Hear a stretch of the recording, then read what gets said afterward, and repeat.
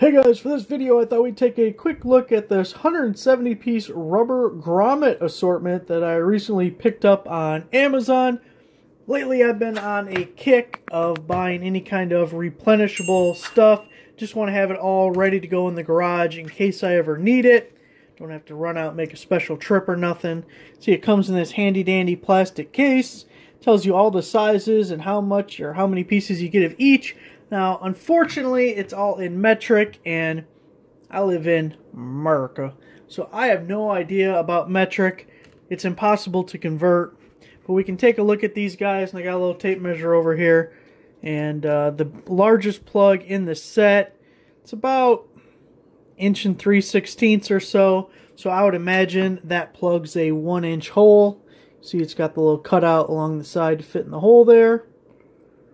Nice and handy. You could even punch a hole through one of these if you had to run like a single wire and you didn't want a huge hole. I bought them for like the firewall or floorboard. Sometimes the door shell will have a hole along the side. Trunk pans can have a hole. And you just want to keep water, debris, dirt out of something. Just make things look a little nicer. So we have a bunch of different sizes.